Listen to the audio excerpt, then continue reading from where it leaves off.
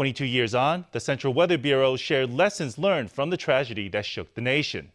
In the wake of the disaster in 1999, experts worked together to overhaul laws and build detection systems.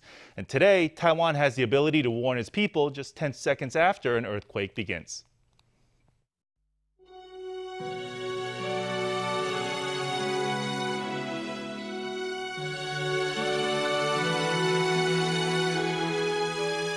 It was 22 years ago today.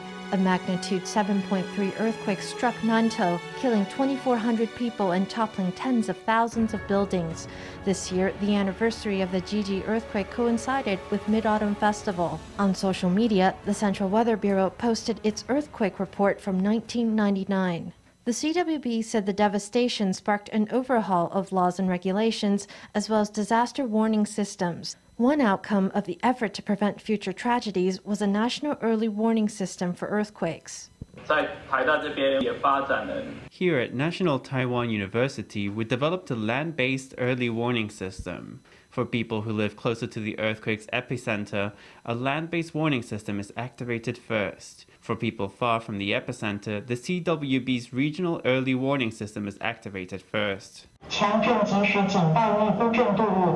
Since the Jiji earthquake, Taiwan's seismic monitoring has improved by leaps and bounds in terms of sensor density, processing technologies, and even its instruments. According to the CWB, today's monitoring network can issue warnings just 10 seconds after an earthquake begins. The CWB plans to gradually add monitoring stations and optimize the network structure to further improve early warnings for urban areas. The goal is to give city dwellers up to 3 extra seconds to respond to an earthquake. Scholars say that public awareness is also important for reducing the impact of natural disasters.